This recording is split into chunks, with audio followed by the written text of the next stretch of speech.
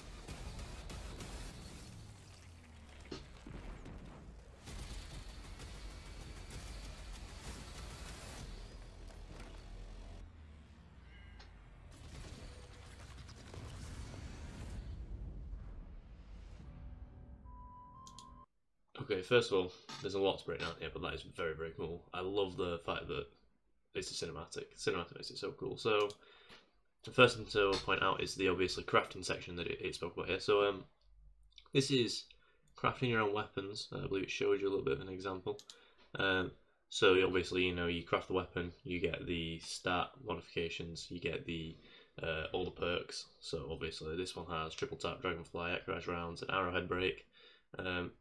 So this can happen on multiple guns. I know a little bit about this. I was talking to my friend Jay. He spoke about it. There's a certain weapon with a different border to everything else. If you get that weapon, the perks that are on that weapon can actually be then like unlocked kind of thing for if you craft that specific weapon again. So if you've got another perk on a gun that you like that doesn't have that perk, but you've got another perk on this gun that you like, you can put that perk onto it. I thought that was quite cool. Another thing to mention here is I believe there's craftable exotics. I believe one of the exotics shown is supposed to be craftable, but I don't know much else about that bit. So the first exotic that we saw was Grand Overture, which is a slug launcher that charges full auto missiles. Okay, so it essentially fires like a machine gun after it's charged up, which is quite cool. Obviously, you see it here. I'm not sure how that's going to be. There's not much more information about that. I know it's a season pass weapon, so I can't imagine it's going to be broken. So I'm excited to see what that one does. Parasite, which is the one that made me chuckle the first time I saw it. It's a worm launcher with increasing damage. It literally shoots hive worms. It's beautiful. And then there's this gun that's coming up, which is Osteo Striga, or however you pronounce it. Swarming projectiles trigger a toxic burst. So this one's going to be interesting because it's kind of like Thorn, but fast fire rate. So this one could be a little bit broken, especially with SMGs always being relatively strong. So this should be an interesting gun to see. I also like the aesthetic on that one. Look at the scope and how it's like cracked. I just thought it was a cool aesthetic. There's also then the glaives. So this one places like a mini bubble, which could be cool. They all seem like kind of support ones other than the hunters. So this one's a healing turret, and then this one is the one that's a little bit weird compared to the other two, because the other two are quite support items. This one's just full blown damage. Why is that one seems so much better than the other two? So that one could be a problem later on. So there's this chest plate for the Titans, which replaces their normal wall with a stasis wall, which is rather cool. And then there's the gloves for the Warlock that have the additional cold snap grenade, as you can see, better tracking. And then bright ranger helmet, reflected projectiles deal increased damage. So the cold snap grenade one I don't think is going to be too much of a problem, to be honest. It could be a little bit broken.